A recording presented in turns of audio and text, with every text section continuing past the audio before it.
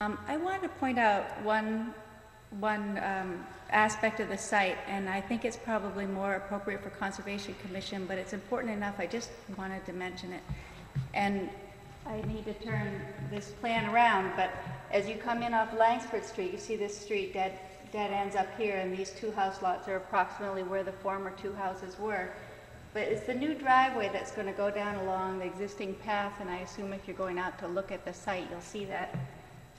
That goes down to the proposed house on the water down here. Oh, I'm sorry. Sure. That goes down to this proposed house on the water.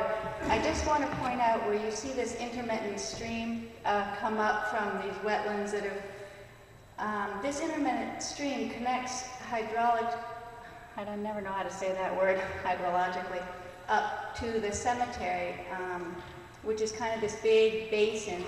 And I've been over there walking in the springtime as the runoff comes up, and it's up to my rubber boots, up almost as high as my knees, in a big, coming through the stone wall there, coming off that cemetery.